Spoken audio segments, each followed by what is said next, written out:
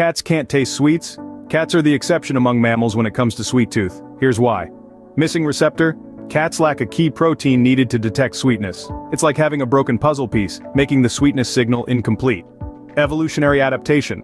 As obligate carnivores, cats naturally crave meat-based protein and fat. Their bodies don't require sugary treats, so there wasn't an evolutionary pressure to develop a sweet taste. This means no sugar cravings.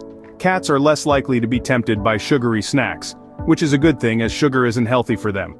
Different taste. Perception. When a cat encounters something sweet, it might taste bland or even bitter to them. So next time you're enjoying a sweet treat, remember your feline friend likely has no interest in sharing. Cats have a remarkable ability to right themselves during falls, but it's not due to a special collarbone. Here's the truth. Cats have a built-in reflex called the righting reflex that helps them twist and turn in mid-air. Their flexible spine and lack of a collarbone allow for this agility. They use their sense of balance and inner ear to orient themselves. So, while they're skilled at landing on their feet, it's not guaranteed, especially from high falls. Cats purr when they're content and feeling good, which releases endorphins in their brains. This can also have a calming effect on humans who hear the purring. While research is ongoing, there's some evidence that cat purring may promote healing and pain relief in both cats and humans. Felicette, a stray cat from Paris, holds the title of the first feline astronaut.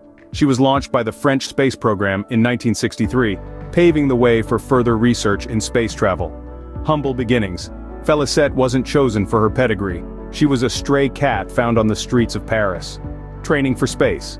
She, along with 13 other cats, underwent a rigorous training program that included getting used to enclosed spaces and loud noises. The historic flight. On October 18, 1963, Felicette blasted off aboard a French rocket. She spent about 13 minutes in space experiencing weightlessness and enduring high G-forces. A controversial mission. The ethics of using animals in space exploration were highly debated even back then. Felicette's fate.